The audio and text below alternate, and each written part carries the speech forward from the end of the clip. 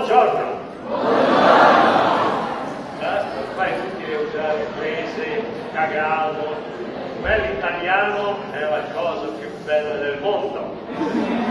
Very sorry I couldn't come for the procession because I like very, very, very much the procession. Because I remember when I was a little child like this, in procession with the banda, I was very, very happy.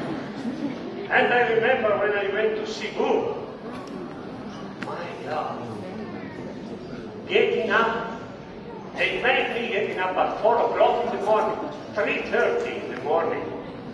They took me on the boat on the sea, waiting for the Santo Niño coming from the sky with a helicopter. And the big boat of the soldiers coming in the Santo Niño. I was really a bit frightened and admired that. I like procession. And I survived in Cebu because they took me to the stadium and I was there from 10 o'clock in the morning up to 6 o'clock in the afternoon. And all these people coming and coming and coming and marching and marching and marching. It was beautiful. Very, very, very nice.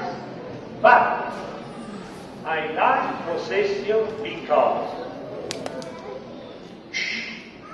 that is exactly an image of our life.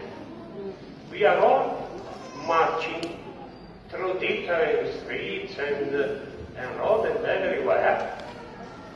Ma noi dobbiamo marciare, dobbiamo camminare, guai se ci fermiamo. That's why I like procession. I don't like Italians, they left the procession. They don't do any more procession. I like Latin America, making big procession in the street of Milan.